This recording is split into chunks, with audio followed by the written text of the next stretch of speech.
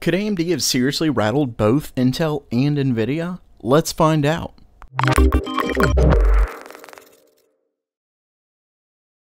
Welcome back to Gamer Meld. Thursday isn't a normal post day, but this is something I know many of you want to hear. With that said, I do want to preface this by letting everyone know it's just a rumor at this point, considering only one site is really reporting on it, so don't get too excited, but I figured it would be fun at least to discuss, and it certainly isn't out of the realm of possibility. According to the Chinese publication MyDrivers.com, Nvidia plans on releasing Volta, their newest GPU architecture, as early as Q3. Yeah, that's Q3 of this year. This would honestly be pretty unprecedented considering Nvidia themselves already announced the launch date to be 2018. According to MyDrivers, the reason boils down to lower than expected sales. And, of course, AMD.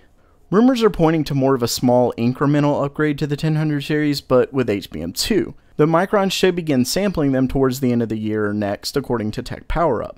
It's actually pretty funny considering Intel is also rumored to be moving up the production date of its X299 chip, like I discussed a little while back, in response to AMD's rumored, but more than likely true, X399, 12, and 16-core HBM Ryzen processors.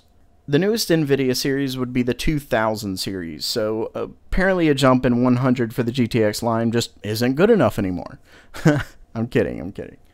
So what do you think about this? Could it curtail your desire to buy Vega, or are you wanting Vega for what will certainly be the earlier release, though with nothing but whispers at this point anymore? I don't know. Then again, I will say AMD is pretty busy working on everything else, including the 500 series. I'm just kidding. Any new mid-range GPUs are always welcome. I just wish they would have upped the performance a little bit. Personally, I think AMD really needs to hurry it up because hype seems to be dwindling, and if these reports continue to grow, we could be seeing a complete lack of interest by the time Vega actually launches. I can definitely see plenty of people feeling they just need to hold off a tiny bit more to get something better, especially since people who have been waiting for Vega are getting really good at waiting. I'm really not sure though. Let me know what you think in the comments below. Also, while that ends this segment, don't forget about the giveaway. We are so close to 10,000 views. All we need is a few hundred more, so make sure to subscribe and head on over to the link in the description for your chance to win one of 5 or 7, depending on if we get to the 10,000 views, gift cards at the end of the month.